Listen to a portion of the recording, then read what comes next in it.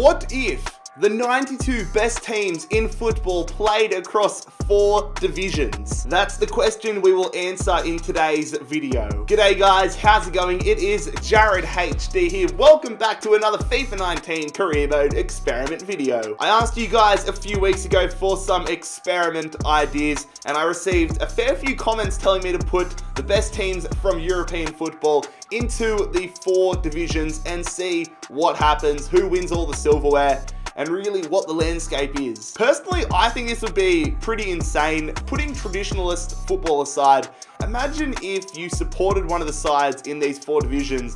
One week you're going to the Netherlands, one week you're going to Spain, anything like that. I mean, it wouldn't be good for your bank account, it wouldn't be good for the back pocket, but it could be good fun. Now, whilst in research of doing this video, I noticed that one of my good YouTube friends, JarradHD, did a video similar to this in FIFA 18. Now, I have messaged Gardy asking for his all clear. He has given me permission, so we're going to go ahead with the experiment, but I'm going to leave a link in the description to Gardy's channel. He's not uploading at the moment, but he said he's coming back for FIFA 20, so go and show him some love. We're going to go through the divisions quickly here. Now, before I get any angry people in the comment, this is not personal opinion. This is based purely on UEFA's 10-year rankings from 2009/10 to today, from 2009 to 2019.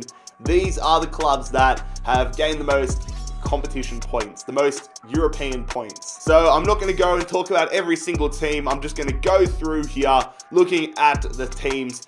No surprise to see in the first division a lot of decent sides. Shakhtar Donetsk getting in there, but a lot of big name clubs. We move into the championship now. You've got clubs like Bilbao. So things start to get a little bit more interesting. You get some of the sides that dominate their domestic competitions, but don't really go insane when it comes to actual performances in the Champions League, the Europa League. Interesting to see Tottenham in the second division, given they made the final this year, but the second division, very competitive. We move down now to the third division, Monaco, Alkmaar, BSC Young Boys, Celtic. I thought they would have been up a little bit higher for sure. They always seem to be in the group stages of the Champions League, but again, a lot of big name clubs. I'm very interested to see who rises, who falls. Malaga, a second Spanish division side now, so you can tell how much of a drop off they've had.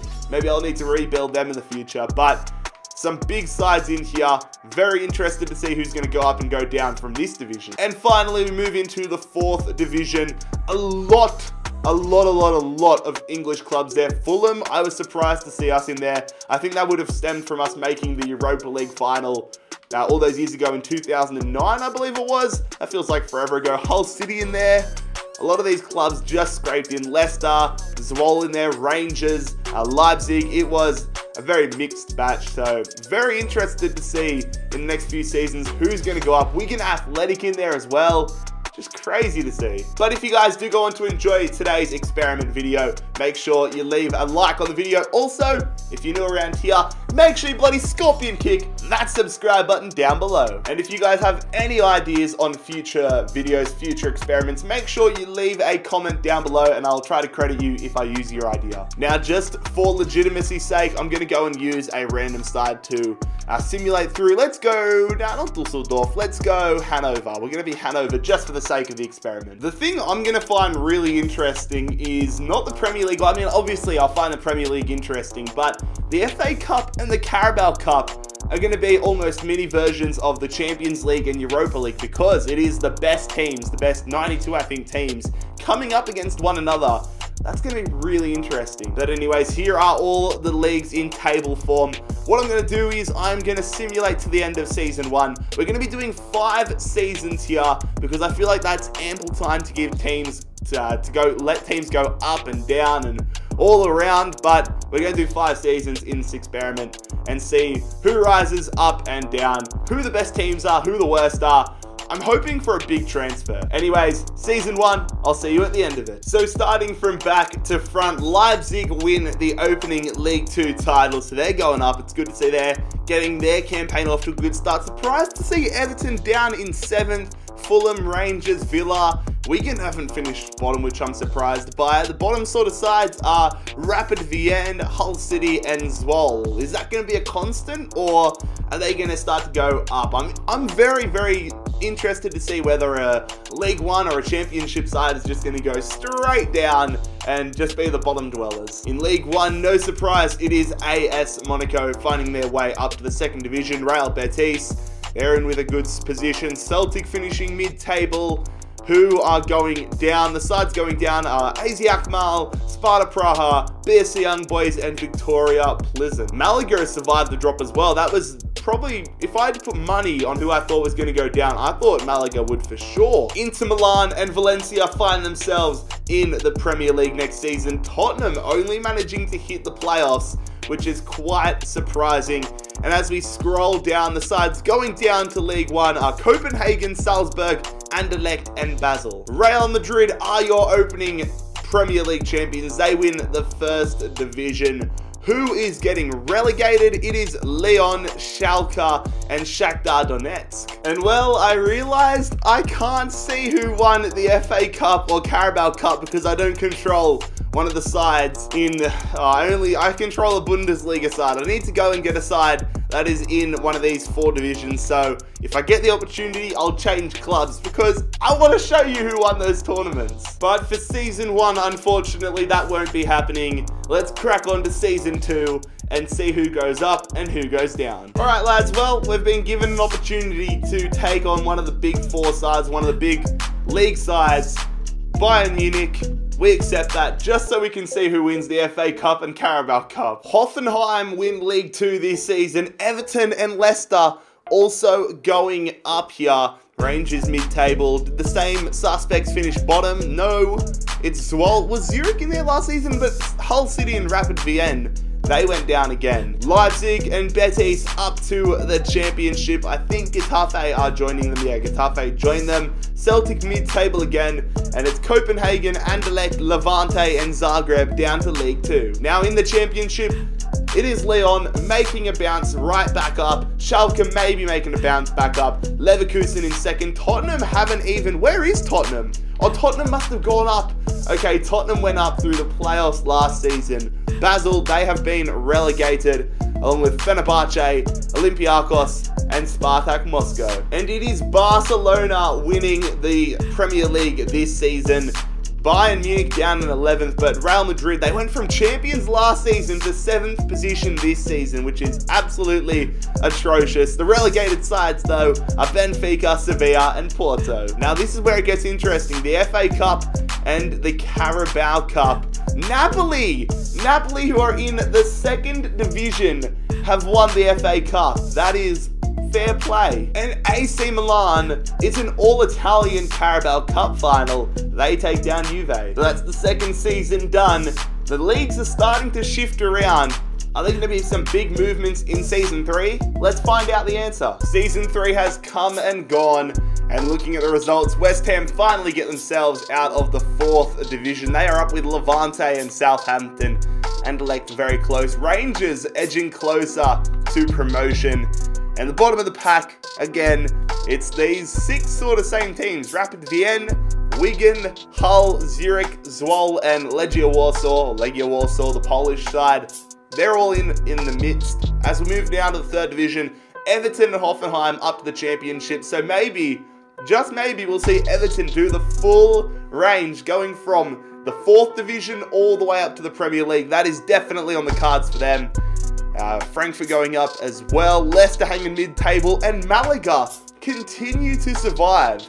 Fair play to them. Celtic, holy shit, Celtic are going down to League 2. That is huge.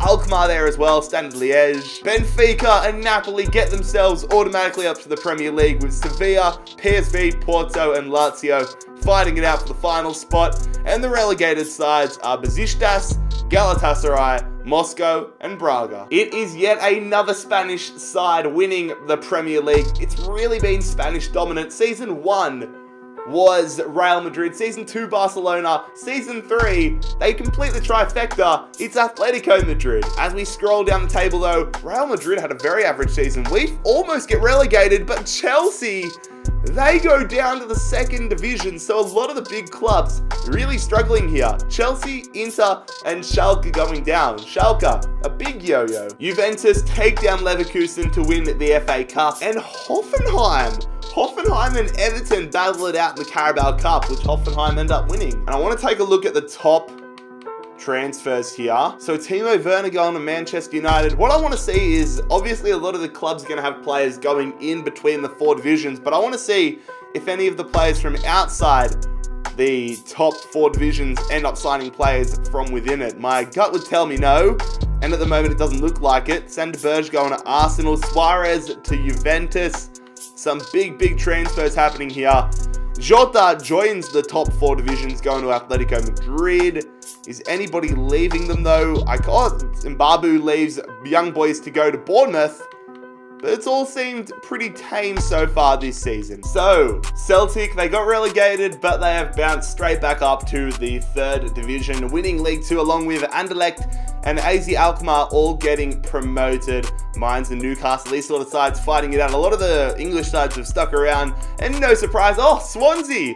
Swansea have joined the bottom pack in League 2. So yeah, the real bottom teams are just staying put, not improving at all. CSKA Moscow, they get themselves promoted to the championship. Club Brugge, Salzburg, scrolling down. Malaga again hanging mid-table. Respect lads, big respect. Galatasaray, PAOK, Basel and Dinamo Zagreb all going down to League 2 for the final season. As we move across though, Chelsea and Inter automatically back up to the Premier League. PSV fighting it out with a lot of other clubs. Betis, they didn't get up there. Everton, mid-table in the championship. So they've got one more season to go from League 2 up to the Premier League. And the relegated sides are Dinamo Kiev, Monaco, Braga, and Shakhtar Donetsk. Liverpool break the Spanish curse, I guess you could say, just the Spanish dominance, winning the Premier League here. They can't do it in real life, Liverpool, but they can do it when it's full of the Europe's best teams. So fair play, Jurgen Klopp. But scrolling down the table, Ajax finishing above the mid-table spot. Same with Lyon. Lyon were relegated at the start of the series, or the start of the save, and now they are in 6th position.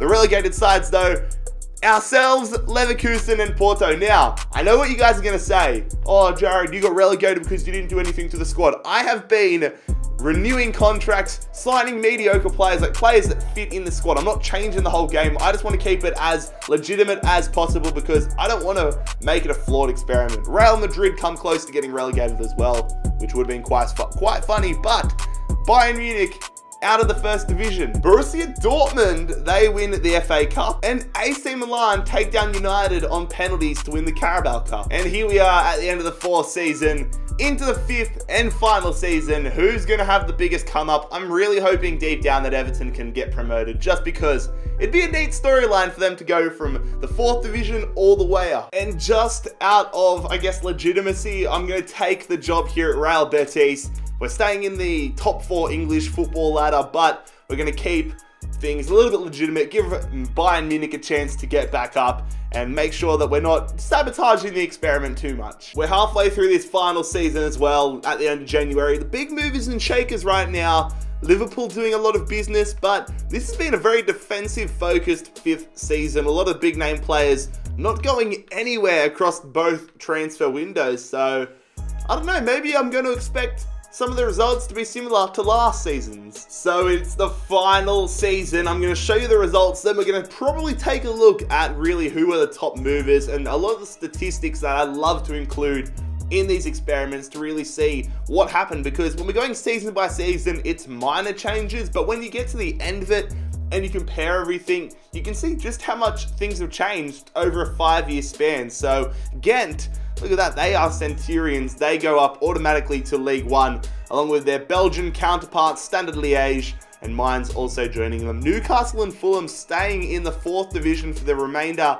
of the video, and then the usual suspects, Plzeň, Sparta Praha joining this season, Wigan Athletics, Wol, Young Boys, Warsaw, Hull City, and Zurich all just struggling big time. In League 1, it is AS Monaco getting back up to the championship automatically. They're going to be joined by Braga and Red Bull Salzburg. And as we scroll down, fair play to Malaga. They have survived the entire video in League 1 when I thought they would be goners. But Leicester City get relegated along with Genk, Anderlecht, and AZ Alkmaar. Of course, we took over Real Betis, so we are in the championship, and we have actually got them promoted. I told you, it's not me. Like, we got relegated with Bayern Munich, but we got promoted Real Betis. Like, that can just show that the small little bits I do don't really matter too much in the grand scheme of things. Hoffenheim going up as well. Bayern Munich staying in the championship.